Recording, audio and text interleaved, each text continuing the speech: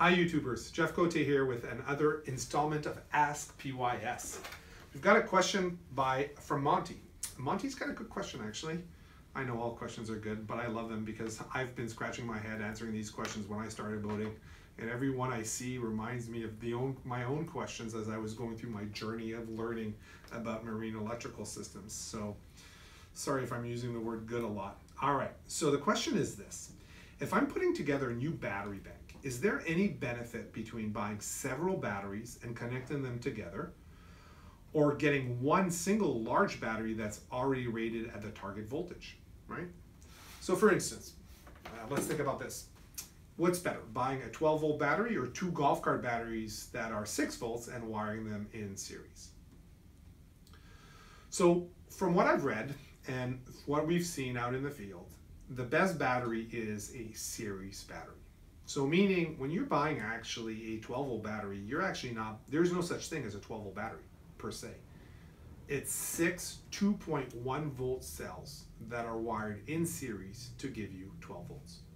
Same thing with a golf cart. A golf cart battery, the reason why there's 3 caps on top of the battery is it's actually wired 3 batteries that are 2.1 about volts wired in series to give you a 6-volt battery.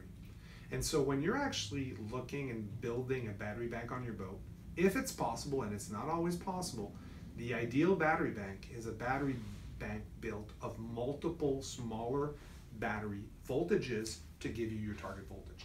For instance, if we're wiring a Firefly battery bank with the 4-volt battery, and I'm doing that today on one of the boats, we're wiring a 24-volt battery bank. So we'll wire 6 4-volt batteries in series to give us a 24-volt battery bank. And that is, to me, a perfect battery because it's a series battery. In the old days, I've seen boats that bought batteries in 2 volts and would literally have 12 2-volt batteries stacked in series to make a 24-volt battery.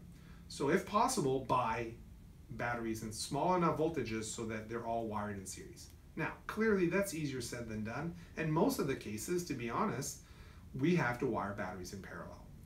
The other challenge that needs to be considered is the weight.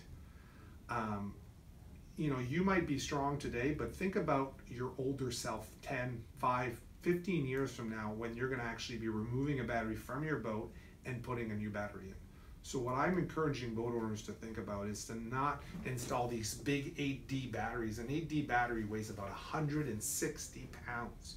It's inhumane for one person to lift off the floor, unless you're a bodybuilder. And to be quite honest, it's really hard to move these batteries in and out of the boat. So in a lot of situations, what we're doing is we're taking an 8D battery and we're actually replacing it with smaller batteries. The reason we're doing that is because the battery is located in a really inaccessible space. So bringing batteries on or off and on your boat has to be one of the factors that you decide on choosing how you're going to build a battery bank. So that's one variable, and the other variable, like I said, is ideally series, but most of us can't just do a series batteries. It's not possible, and so in the end we build battery banks by doing both series connections and then parallel connections to get the battery bank amp hours and voltage that we need.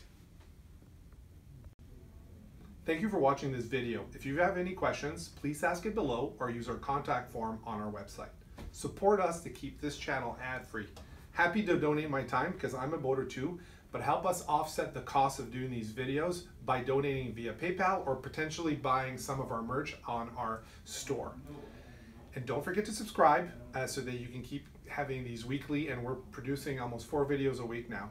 And thanks again for watching.